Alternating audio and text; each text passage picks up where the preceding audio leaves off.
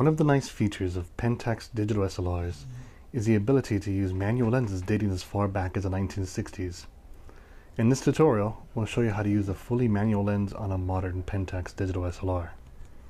If you have a Pentax K-mount bayonet lens, such as an M or K lens, you don't need any adapter to mount it on your camera.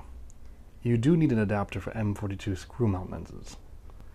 Manual lenses still work very well on modern cameras, which is impressive considering the lenses were designed half a century ago. At their default settings, Pentax digital SLRs will not permit you to take a photo with a manual lens that does not have an A setting on the aperture ring. The first step once you have your manual lens mounted is to go into the menu, Custom Settings, and using Aperture Ring. You'll usually find that at the end of the custom settings, change the setting to Allow, and Exit. If your camera is a Pentax K30 or K01, you will need to change an additional setting. Enter the button Customization menu. It's in the main menu on the K01 and a custom function on the K30.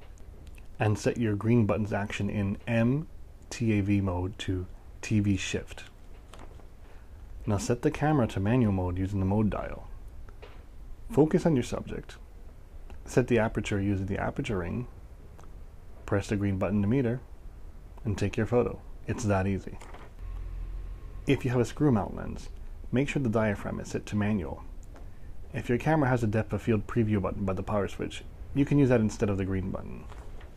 For all Pentax lenses other than screw mount, the camera will meter wide open no matter the aperture setting unless you press the green button, so manual mode is your best option.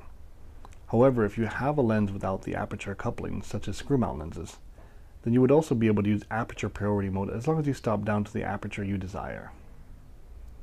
For more tips and tricks, please feel free to visit Pentax forums anytime.